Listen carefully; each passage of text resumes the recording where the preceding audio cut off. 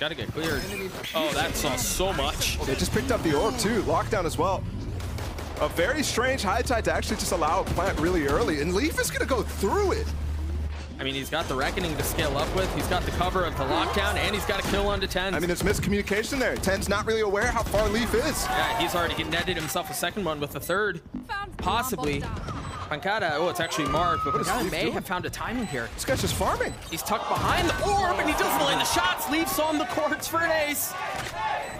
And seconds on the other side, he's got the op. Last round of the half, no reason, converted, and Leaf delivers. In this final tournament of the Americas season. What a round for him, and really a dominant half here from Cloud9. And it all started with a bunch of A-hits in succession.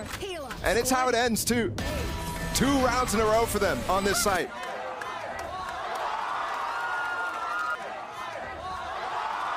You mentioned that it felt like it was a round they needed to win for Sentinels to keep it.